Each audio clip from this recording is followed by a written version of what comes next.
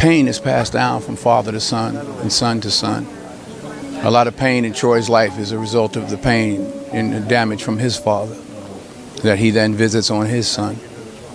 We have to, as black men, be mindful of that. Sometimes it's unfair, and sometimes we take it out on those we love. And I'm guilty of that frustration that we all have. But we have a responsibility and a duty to be fathers, not to just make babies, but to be real fathers. And you can't expect any good to come to you if you don't visit any good on your son or your daughter. So, be a man.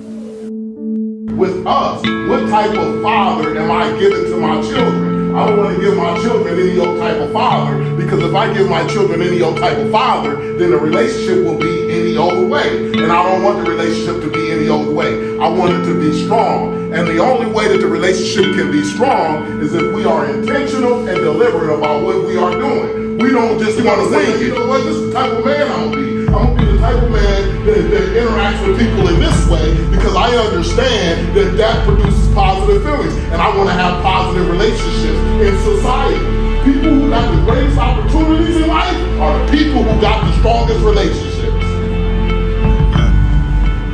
Weak relationships is hell. Strong relationships is paradise. But the people who got weak relationships are the people who are not intentional about developing strong relationships.